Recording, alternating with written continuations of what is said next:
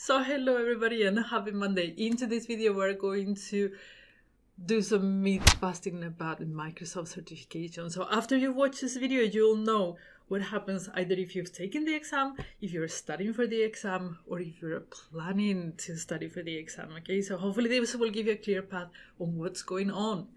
So let's get started. Okay, myth number 1. Is the Power BI certification gone? No, it's not gone. They have changed it to a role-based certification called Microsoft Certified Data Analyst Associate. Okay, so to get the certification, you need one exam instead of 2 that you need before. So you need to take the DA 100 exam, where before you have to take the Power BI exam and the Excel exam. And if you take that one exam, you will get Microsoft Certified for the all BI reporting. They call it different now. Okay. So myth number 2. I bought the Power BI exam book 7778 and now it is worthless. It is not. Let me tell you why. The DA 100 exam is very similar to the 7778 exam. I have Soran at LinkedIn that told me that he actually checked them and compared them, and he says that the exams are almost identical. The only difference is that there are a few new topics like incremental refresh, CDS as data source, aggregation, sync sliders, AI insights, and dataset endorsements, which means that you can still use the book to study for your new exam. It's just that some of the topics you'll have to research elsewhere, okay? So you're still good to go, don't worry. Use the book, you're going to love it. Myth number 3, I just passed the exam and now it is worthless. What's about that? Well, as I said before, the Power BI certification or exam is very, very similar to the new one. So it is not worthless because it's basically the same exam. It's just that they have updated it. So instead of updating from the old certification exam, they just added in the new format to be role-based. But it's still valid.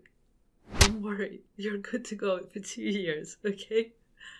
Myth number 4. I was studying for the exam and now everything is thrown out of the window. No, it's not, and you know where I'm going, right?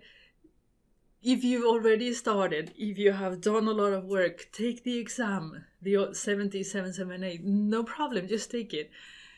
It's going to be valid for 2 years and it's almost identical to the DA 100, so no worries. Nobody is going to have any thoughts about that. It's almost identical. You can tell that to the recruiters if needed. So continue studying and good luck on the exam. So myth number 5, there is no SQL certification anymore.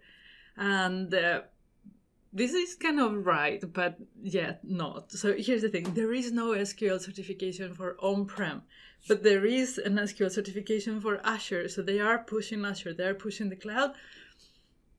You know that, right? I don't need to talk about it. So the new certification that you want to take for Azure is the Microsoft Certified Azure Database Administrator Associate.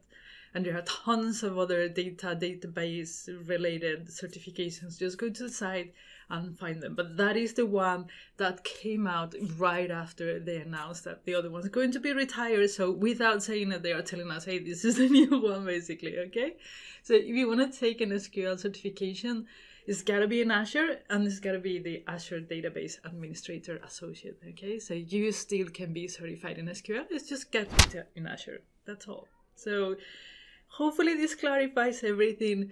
It helps you along with your certifications, and if you don't know what I'm talking about, here's the list of all the certifications that were retired and why. So I'll see you again on the next video on Wednesday. Until then, subscribe, like, and bye-bye.